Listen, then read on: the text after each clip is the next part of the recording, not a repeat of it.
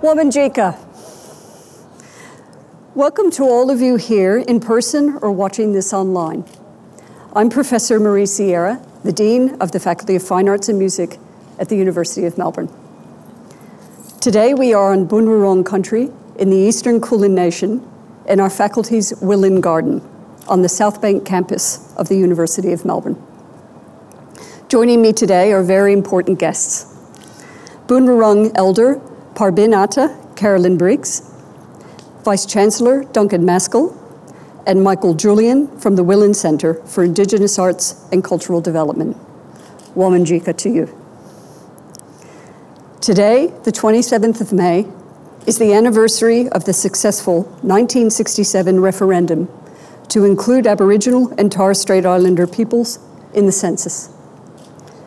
Today is also the first day of National Reconciliation Week, the theme of which this year is More Than a Word, Reconciliation Takes Action. Our faculty marks this occasion by coming together with the traditional custodian of the land to participate in a welcome to country and smoking ceremony. We are pleased to celebrate the Wilin Centre for Indigenous Arts and Cultural Development and to mark the opening of National Reconciliation Week for the University of Melbourne here in our unique Wilin Garden. We would also like to acknowledge and celebrate our Indigenous colleagues and students in this faculty and across the university. The story of the Wilin Centre is one of direct action, the result of continued effort to make this faculty culturally safe for First Nations people. The site of the Wilin Garden was the location of a student and staff-led protest calling for change within the university. Direct action led to the creation of the Wilin Centre, which was originally built on this site. The Wilin Centre has, for almost 20 years of growth and connection, provided a rich tapestry of shared knowledge for staff, students, and ensured our commitment to remaining culturally safe as a place for our First Nations students. The significance and ongoing work of Terry Keonis, the head of our Wilin Centre for Indigenous Arts and Cultural Development, and those who founded the centre before him, has given a unique focus to our curriculum's expression of Indigenous knowledges and its improvement, our student support, education, research into, and understanding of these Indigenous knowledges. Terry is unable to be with us today, but we would like to acknowledge and thank him for his contributions. It is fitting that we come here today, First Nations people and non-Indigenous people, and acknowledge what has been achieved so far and what more can be achieved when we begin with shared action. The ceremony today renews our community's commitment to reconciliation with our Indigenous colleagues, students, and friends. There is much more to be done in learning about and celebrating Indigenous culture and actively creating a path towards reconciliation. I am pleased now to introduce Vice-Chancellor of the University of Melbourne, Professor Duncan Maskell. Thank you, Duncan. Thank you very much, Marie. It is a real honour for me to be here on Kulin country at the South Bank campus. And it's a pleasure to join with colleagues from the Faculty of Fine Arts and Music and with students and other members of our broader community. It's also a great privilege and joy to be wearing the possum coat today, not just because of the honorific privilege of doing so, but also because it's keeping me warm on what is a relatively cold day. Its primary purpose being fulfilled. I join you, Marie, in welcoming Parbin-ata Carolyn Briggs for the official opening of the most important week in Australia's calendar, National Reconciliation Week.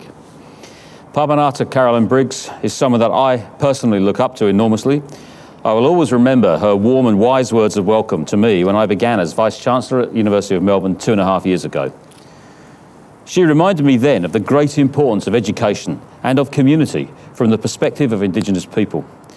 These remain central focal points for us as a university. As we launch National Reconciliation Week 2021, the unique contributions of Indigenous knowledge in the arts, environment, languages, and many other fields grows more significant. We feel the power of Indigenous knowledge here at the Wilin Centre. You have said, Marie, that the centre is itself the outcome of direct action by committed people going back decades. And the Wilin Centre, led by Tirikionis, who sadly can't be here today, continues to do fantastic work day by day in all those areas that you mentioned, including curriculum, education, research, student support, and building understanding. This year's National Reconciliation Week theme is more than a word. Reconciliation takes action.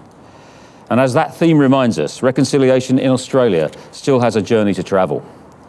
That requires more action, not just words. The university under my watch is totally on board with that important concept. As a university, we are seeking to strengthen the ties of place, grounded as we are on Aboriginal land. We seek to do this through all of our work in education and research, in building community, and as we grow stronger in that sense of place, becoming even more important to the wider global world to which we are inseparably connected. This is action of a definite and worthy kind. We undertake it aware of enormous failings in our own past, including at our university. As we celebrate National Reconciliation Week 2021, we look to the future with a profound sense of respect for all communities, especially those of the traditional custodians of this land. We do face difficult days ahead amid a continuing pandemic, but let us continue the work of reconciliation undeterred and indeed even more strongly than before. Thank you.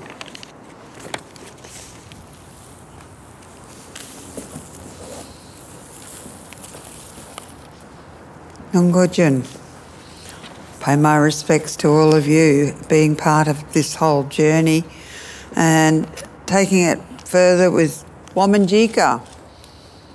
Means come with a purpose to our beautiful home, the lands of the two Great Bays. And here we go, we have papers everywhere. But it is important to understand that it's just more than a word. It comes with a purpose. And what is your purpose? So, Wominjeka, Marambik Bunarong, Namda, Parbin-ata Wilin. Wilin is home.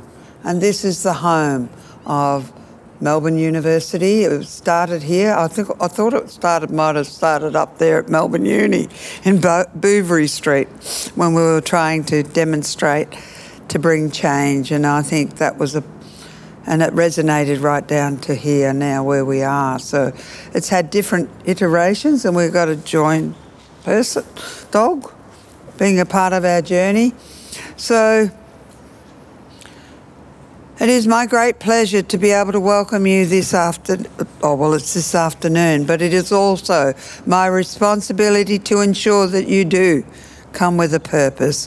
Wominjeka, come, ask to come, and what is your intention? I do so not only on behalf of my ancestors of the Yalukit Wilin, I do so on behalf of all First Nations on the lands we meet today. First Nations peoples across Australia all share a special connections to the lands and waters of their ancestors that has not been disconnected since millennia, despite the dispossession, the displacement, the discrimination that we've all experienced over the last 230 years. These connections date back to our creation stories. For the Wurrung, our creation stories tells us of Bunjil, our creator spirit, who travels as an eagle, and how he created these lands and waters around where we meet today.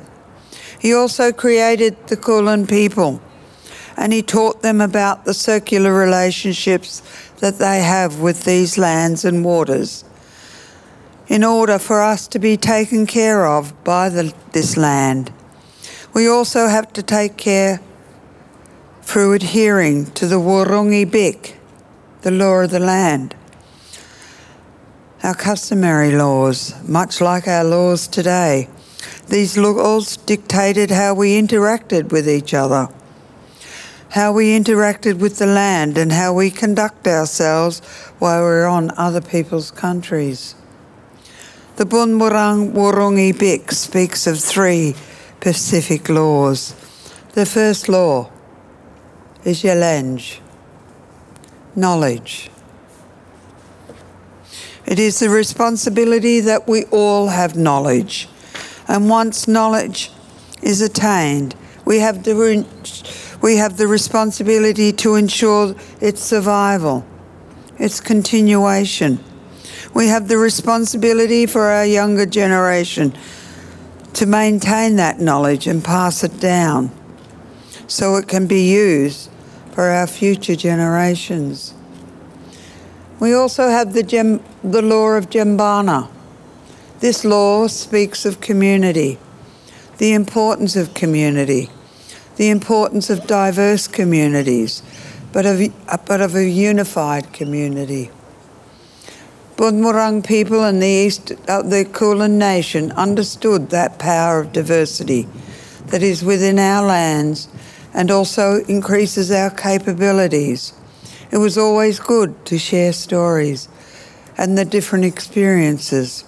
However, they understood to utilise this very powerful tool. They had to identify a common purpose. And what are these things that we all have in common? Finally, the last law is connection to Parbin-ata, or country. We all might call it honouring sacred ground, paying respects to our past generations, the people who took care of the land before us, and the people who lived and died on the land before we were all here. Paying respects to stories, histories on the land on which we live today. We are very fortunate in this beautiful continent we now know as Australia to have 80,000 years of human history, and it is most important to pay respects to that history. Not only while we're here at work or at study, but when we go home, just reflect, just have a moment.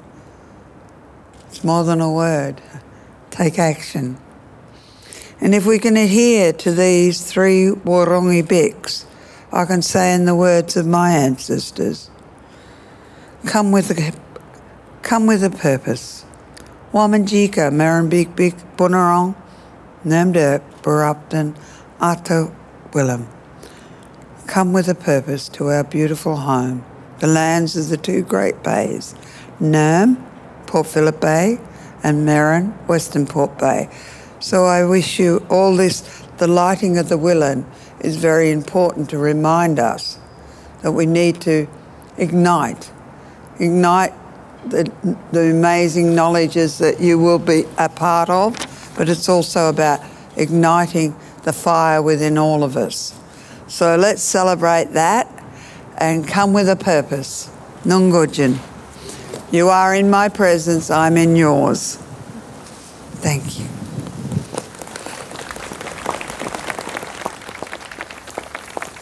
Now, part of this ceremony, which is one of the oldest ceremonies on earth that we all must adhere to, and I think every country in the world of First Peoples, when you were offered on country, you had to demonstrate your purpose. And you were cleansed, what we call cleansing your murup. One of those is placing Wurrung. Wurrung.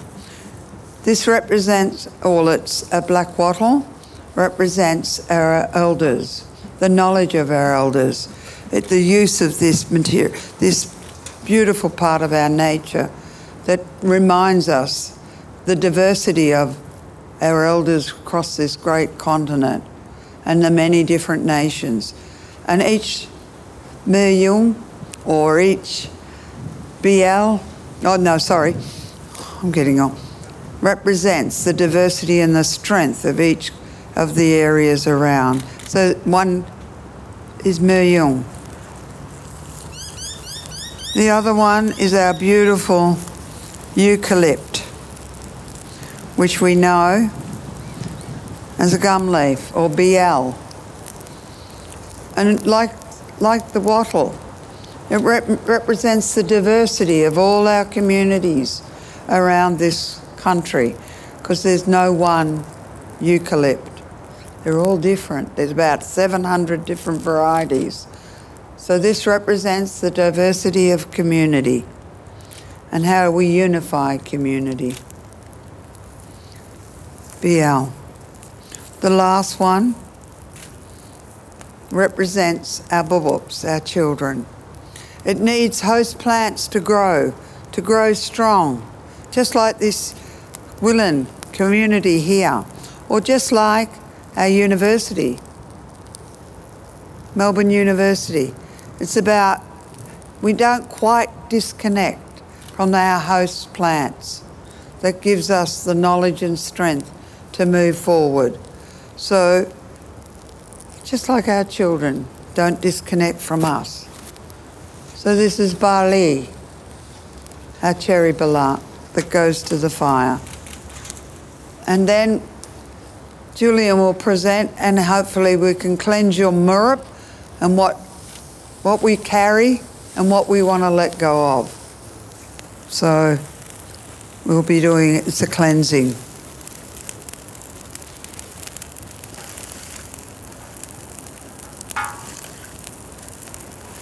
I love this visual that can go on around, across our beautiful universities, across up to Carlton, down here, to the Wilin, to VCA, and all the amazing knowledges that are within this schools throughout these institutions that strengthens us to move forward to our Wurrung boy, tomorrow's.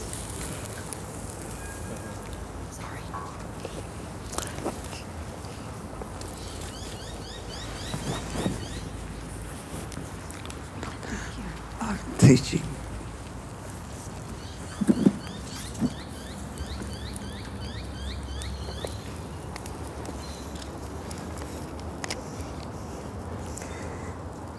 Thank you, Parbin-ata Carolyn Briggs and Michael, for sharing your culture with us today. I'd like to finish by asking all of you who have joined us today to reflect, not just on the culture and history of First Nations, but on the ongoing responsibility each of us has to play in an active role of reconciliation.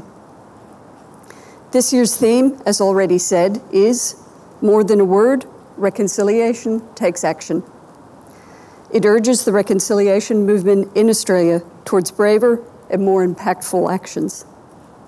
As we move through this week and all the weeks and months to come, I would ask you to listen and respond to this call. Thank you.